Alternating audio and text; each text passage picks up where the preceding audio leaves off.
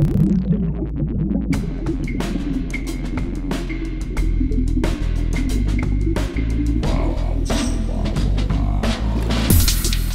listening to ArTEEtude, a podcast with artists created and produced by Detlef Schlich, a visual artist and ritual designer, living and loving in West Cork, and best known for his essay about the cause and effect of shamanism, art and digital culture.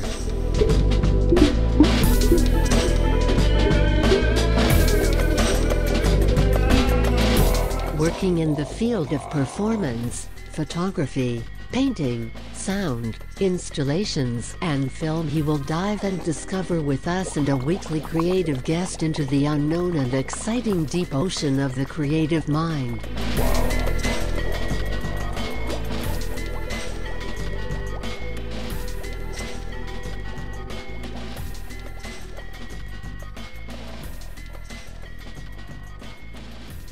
This is Detlef Schlich, and today we dive into the unexpected and very interesting ocean of the creative mind, together with David Bickley. Well done, you got all that out. This time I say it right. I mean, I'm sometimes throw off. I don't have my glasses on, and it's great. Now, David is musician, filmmaker, and multimedia artist, and we had last chat a very interesting chat about his pastime in England as he grew up there, and school, and we started as well with projects. We came to the part of the moment when he finished his projects with Brian Eno, and when he was able to buy his first Avid. What was it? Avid edition? No, it was a Super VHS. Hi, David. Furthermore, hi, hello. Yeah, hi. It was a Super VHS edit suite. That's what I. Can you explain that? Bought. Can you explain that for listener? VHS. Some people might remember. 4S VHS, yeah. So SVHS was like kind of higher speed and higher spec, and it wasn't broadcast, but it was close to it. And I bought a 3-machine suite, which was really rare in those days. 3 machines basically meant you could do mixes between shots, which is really important for me because I was doing these landscape films and I wanted to have these slow dissolves. That was my trademark. Still is, really. All right. So you needed quite crisp images if it came to slow motion. It wasn't actually that crisp. No, you couldn't do slow motion on it, but anything that was slow motion was just shot on film at higher speeds, really. So all that stuff I did. So the stuff with Brian Eno, Brian Eno wasn't even there. He was meant to be there at this series of concerts in Lanzarote. Basically, his whole Opal Records company were there with all their artists. And he was meant to be there. And I said, great, I'm going to meet Brian Eno for once. And he wasn't there because his wife had a baby, came early, and he couldn't go. But his brother was there, Roger. And I met Hans Joachim Rodelius, who I mentioned to you off air, who was in the band Cluster, and we formed a relationship from that. I met Michael Brook and Laragi. In fact, every kind of ambient head who was well known at the time. Wim Mertens was there. Harold Budd was there. And got great crack, I can't imagine that. I mean, Lanzarote is a lovely place, isn't it? Yeah. As soon as I discovered that tequila was only €4 a bottle, or £4 a bottle at that time, I was like, oh my God. So how much was a new liver? Yeah, how much did it weigh? Anyway, no, but that's me and Rodelius bonded over a bottle of tequila at a party, and then we ended up working together. We still do work together occasionally. So so that was why I got the suite, and basically it meant that when I moved to Dublin, and I was able to put myself out as having this suite. So I made obviously a lot of music videos. With it, because there was a lot of music. But this was the early 90s in Dublin. There wasn't a lot of money around. I mean, I didn't meet another English person for like about a year. I swear to God. All right, honestly, when I came to Dublin. in the 90s. In 1990. And that's interesting. How came that? Yes. Yeah, no, it's a totally different city. I mean, it was half in ruins, and the whole country was like mad. It was a completely crazy place. It was brilliant. Sorry, somebody's trying to ring me here. I have to keep getting rid of them. Yeah. So that was Dublin, really. And I also discovered, because this edit suite had a very primitive computer attached to it, you could save the edits, so you could save all the decisions you'd made. And then I realized that you could make it into what is called, now this is a bit nerdy and a bit technical, what's called an auto-conform suite, which basically meant you could make programs offline for television. So it meant people could come to me, they could edit their programs, take a disk away, a floppy disk, they could put it in their big edit suite and make the program at broadcast spec very quickly, which made it very cheap for them to do, you see.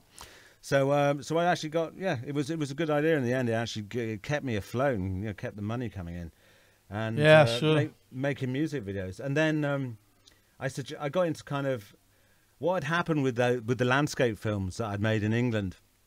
The 3 films I made, one in Lapland, one in Ireland, and one in the Sahara. So it's that Sahara. That was the brand Eno stuff, no? No, this was, well, actually Eno was on, his music was on some of it, and that is the point. That one film was shot in the Sahara, one film was shot in the Arctic, in northern Lapland, and one film was shot in Ireland. They were called mythological lands. They were kind of landscape films based on creation myths of those countries. But what happened was they stupidly never licensed the music properly, and they just hadn't actually licensed it. They'd arranged, they had the money to do it. I mean, they just forgot to do it, right? And the company. And what happened is that on the covers they put music by Brian Eno, which was true. The music was by Brian Eno, but the music had been taken from discs and put on the film. It wasn't like Brian Eno had made the music for the film. So they were selling it under false pretenses. And Peter Gabriel was another one, and Enya was another one. So I think they had to withdraw the videos which had been put out, these 3 videos, because they were for sell through to video shops and stuff. And then they became kind of cult. So you can find them online, mythological lands. You can certainly see they're mentioned in, I think in Eno's Wikipedia. They mentioned this one. But what happened then is I had all this 16mm footage which had been transferred to Super VHS tape. And I had it all, and nobody, it was mine. So I went to RTE and said, "Are you interested in any of this?" And they said, "Actually, we are, because all our programs are all different lengths, and at that time there was no worldwide specification for the length of TV programs, so they're all different lengths, and there are all these gaps in between the programs, So they had to fill them. So they needed things called fillers. So I made all these landscape fillers, little short films of Irish landscapes set to traditional music. And they used them as fillers. And that got me into RTE, which was great. Okay. I mean, that helps, doesn't it?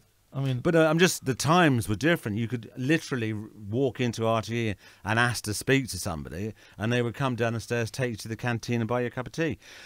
That was what it was like then in Ireland and in RTE in those days. Yeah, but so you didn't continue very much with music videos. I mean, for instance, for My Life by the Ghosts in the Bush. No, I did. I did. What happened? I then said to because at the time there was a program called The Beatbox, which was a simulcast, so it was on radio and TV at the same time. Brilliant idea. So it means you could. I mean, this is before stereo TVs. It meant that you could listen to the music videos in stereo on your big hi-fi, but watch it on TV, on your little cheap TV, which is everybody had then. So I said, it was sponsored by Coca-Cola, so I said to the guy that was in charge of it, who also happened to be the guy who was in charge of the fillers, Eugene Murray, I said, why don't we approach Coca-Cola and see if they sponsor us to make a kind of a band video competition? And he said, good idea. So we did, and they gave us some money. It wasn't a lot of money in those days, but it was enough. And we came up with this idea of them basically inviting bands to send in recordings of ideas of songs they'd like videos made for. We then got together. Ian Dempsey was on the panel, and people like that, and we selected the videos, and we selected 32, one from every county. And then me and my mate cameraman Endro Looney, still my cameraman, went round the entire country, 32 counties, and shot 32 music videos. So, so yeah, that was great fun because I got to go to every county. I had a drink in every county.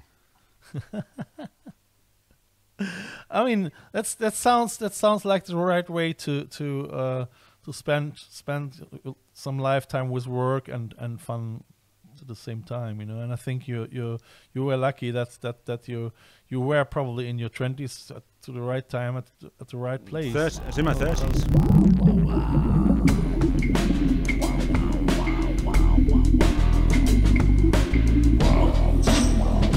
Like what you hear so far? Make sure you never miss a show by clicking the subscribe button now. This podcast is made possible by listeners like you. Thank you for your support. Now back to the show. No, I mean, before that, as you made your first film. Yeah. So that, I mean, that helped probably already a lot, you know. So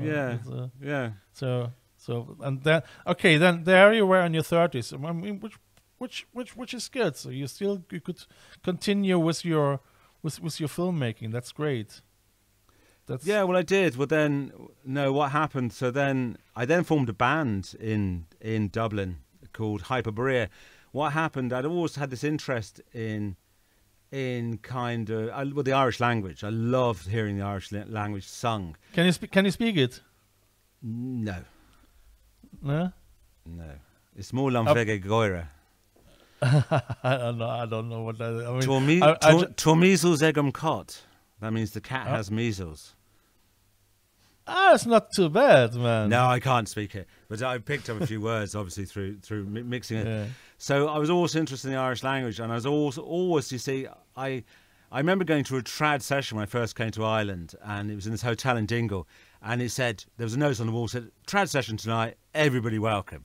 So I went downstairs with my little hand drum, you know, and this is like in the early night. It wasn't even the night. I think this was before I actually moved to Ireland, so it was like when I came over in like the late 80s or something. Yeah. And I joined in with my little hand drum, and everybody went shh, you know what I mean? And even the baron player, they were going shh. I know. And I was going, hello. This is not trad music. To me, you see, I could hear this tribal thump in trad music. Yeah. So I thought, just because I was so annoyed, I'm going to put it back in. So I formed a band called Hyperborea with the idea of putting the thump back into trad music. And I was just happened to be at a gig of a friend of mine in Dublin, and the same happened to me. Yeah. Yeah. I was on a trad session. As I came 2008 to Ballydub, and trad sessions. So I was alone, you know. So I was playing with spoons, but in every hand 2 spoons, and I was playing like the drummer from Led Zeppelin to the trad sessions, singing as well. I mean, with hey yeah, we'll go to war, gotta do the motherfucking dial, gotta roll so more like the Popes as anything else, you know. And I was already I created so much enemies in the first month when I was there on these trad sessions. They were looking and they were. I know exactly. I can exactly imagine how it was for them as you came on with your little drum over there. You know, so exactly the same. So anyway, I was at this gig, and the support band had this singer, and she just had a great voice, and she looked amazing. It was a great presence. I went out to amateurs, and I said, "You don't sing Irish, you guys sing in Irish by any chance?" She said, "I'm actually a Gaeilgeoir," and that she was like brought up speaking Irish. I'm a what? Gaeilgeoir, which means she was brought up speaking Irish. So I was okay, fantastic. So then I'd been shooting all these videos, as I said, in 32 counties, and one of the studios we'd been to, the man who owned this studio to shoot this band in. He was their manager, who owned this nice little studio in Carlow called Nine Stone Studios. And he said, "Would you make us another video, you know, another cut or something for the we can use?" I said, "All right, I'll tell you what, if we do that for you, will you let me have this studio for a weekend?" And he said, "Yeah, okay." So I had a free studio, and in Bagnallstown it was, and I got all these people together. So there was actually Eamon Mayok, who's a whistle player, quite well known. And what's his name? Eamon Mayok. And there was John Mayok. No, and there was Cormac Brennock, who's a whistle player. But I think it was his brother actually who played bouzouki, came down, and all these different people I got together, I'd met, you know, through making the videos. And we took, I got my friend Tom Green. So Tom Green, kind of associated with The Orb, you know, the band The Orb, and was a producer in London and still is an amazing musician. We'd worked together on some of the film stuff in London and been doing bits and pieces. So I sent him over a Clannad track, Doulaman, and said, will you sample this up and get some backing drums for me? So he did, and he produced all these little loops and stuff, hundreds of loops, and we brought them down. And we recorded this track called Doulaman. And just that was it, just one track. And we did a kind of remix of it. And three remixes of it. Yeah. And we put it out on cassette, right? And that was it, really. Obviously died, like everything else. And I sent it to a record company at the time. And apparently this is the story, that he got it and he just put it in his car. He hadn't even listened to it. And he gave a lift to this guy who was a publisher. And this record label was like a kind of trad label, but doing interesting trad. And your man got in the car and he was looking through your man's cassette and said, what's this? Because it had an interesting cover. And he said, I don't know. Stick it on. He stuck it on. He said, you should sign them. And he said, all right, I will. And so he did. He signed us. And we did, we had a little record deal for, we did basically 3 records with him, or 2 records, I think. And so it was Hyperborea was... and we did a load of. Then we wrote all. We took in. I think the first time we took all traditional tunes and just basically rearranged them, you know, and did them in completely different ways. But we got this kind of like Indian kind of thing going. So, all right, you know, because at the same time, I have to listen to it. I mean, it sounds. Yeah, you'll find loads of it online. But yeah, no, it was a great band, and it won a Hotpress award in 1998. The band for Best Dance Act. So that was it then. We kind of stopped after that. I think we did one more album. And just recently... So you toured as well? Well, you know, it was never really successful in the sense I never made any money. I lost money. And it cost me a fortune, that band. But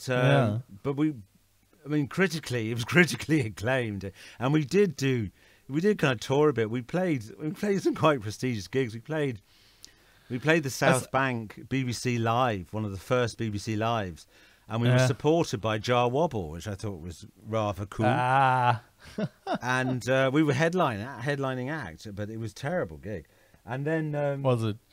We also did another gig in Rathcarn, which is a Gaeltacht up above Dublin, and we were supported by Clannad, well, most of Clannad at the time, you know. So that was great too. I mean, just working with all these people, and great fun. Yeah, but it's interesting, isn't it? I mean, people think always, okay, so if they're critically acclaimed, so they must make money. But it's often most of the case it's just for the sake of getting a good critic, but making really money with music is so difficult. I mean, getting 1,000 listeners paying. I mean, nowadays as well for buying your CD. So, like I say, I mean, I met Damo Suzuki 2 years in Cork, and he was standing behind the counter. Was selling his own CDs, you know. So I know. Well, there's Rodelius. So Rodelius, who I work with, who was a member of Cluster, was a member of Cluster because the other Mobius is dead now. But they were a really, really well-known band, and he is so well-connected. I mean, and one of their albums, Eno and Cluster, you know, so like really well-connected. But he still had to have a kind of a grant, or not even a grant, but a kind of a helping hand from his local town just to stay alive. You know what I mean? So people, just because people are well-known and they're really famous, or seem to be doing well, doesn't mean they're actually making any money. And especially in this day and age, you know, it's really difficult, you know. I mean, the only way with the whole digital realm in music, the only way to make money was effectively doing live gigs, and now that's stopped. It's really bad for musicians.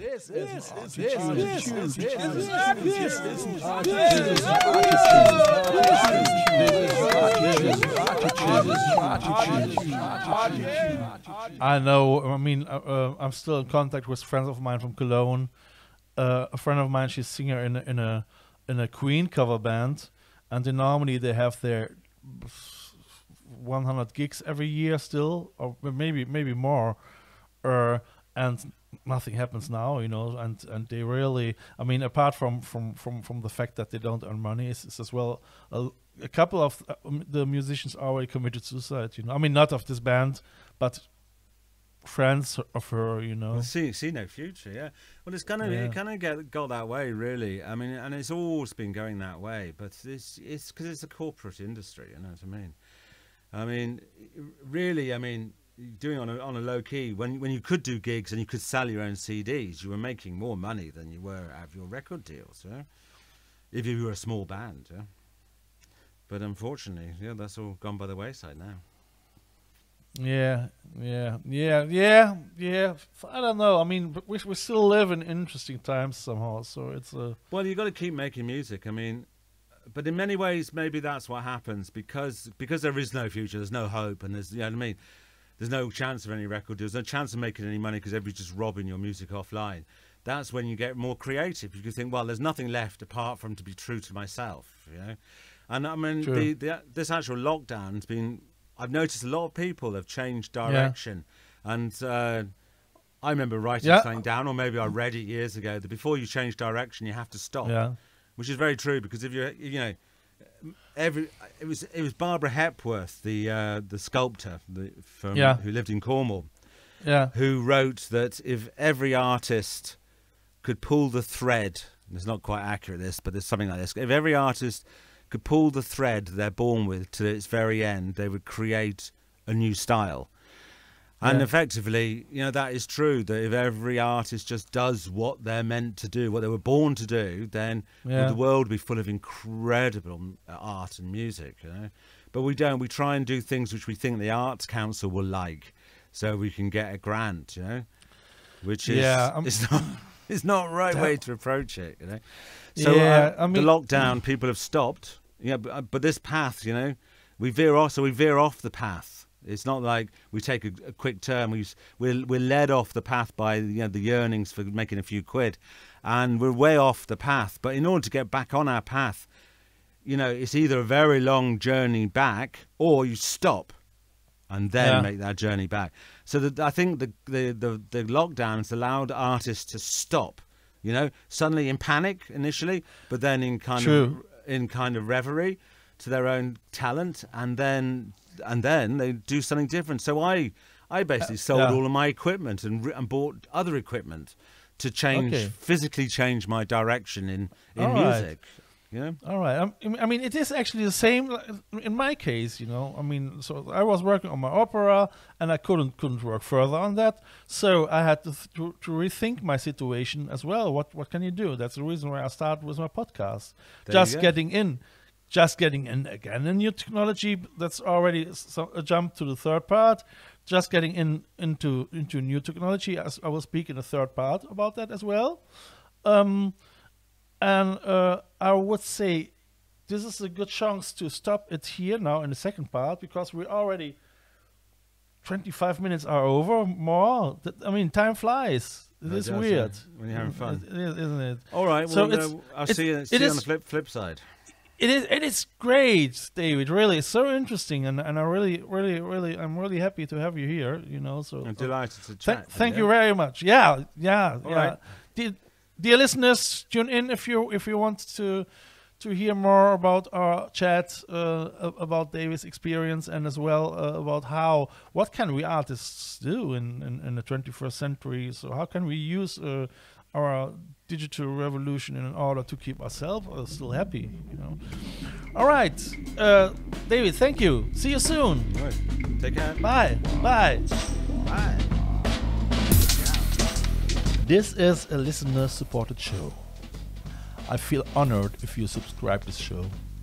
You can follow me non-financial with the following click on one of my Instagram accounts, or subscribe the visual version of this podcast on YouTube via the link below. If you like what you hear, be sure to tune in this Sunday for the third part of this ArTEEtude audio triptych.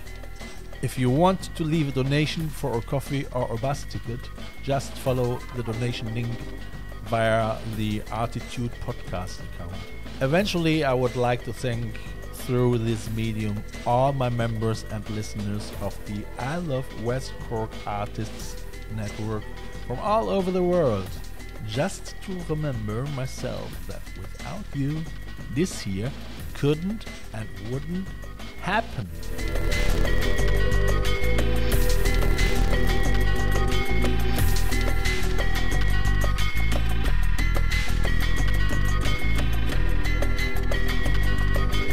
You have listened to ArTEEtude, West Cork's first art, fashion and design podcast. ArTEEtude, never so close again. That was too close.